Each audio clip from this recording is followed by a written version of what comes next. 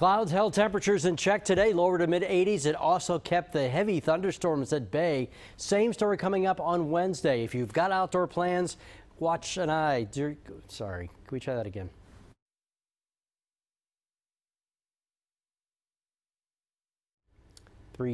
That's it. 3, 2, 1. Well, good evening. Thanks to the clouds we saw. Wait a sec. Can't start that way.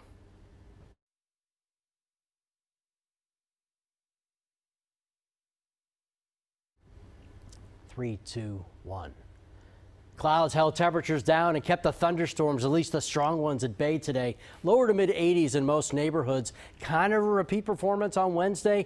It'll be the afternoon before we see any storms. Before then, you should be A-OK. A little more in the way of sunshine than we saw on Tuesday, so it will be a little bit warmer. As far as thunderstorms go, we've got a front sitting pretty much along the North-South Carolina border, and it's from there south that we will run the highest chance for rain. The more north you go, chances are you will dry things out, and those storms roll out as we go through Wednesday night. Temperatures, thanks to the sun, will manage to warm into the mid to upper 80s. The trend as we go through late week into the weekend, less in the way of rain. That is certainly good news if you have any outdoor plans, but watch the heat beginning to build. We're talking about temperatures pushing near 90 on Friday. We're there and then some through the weekend.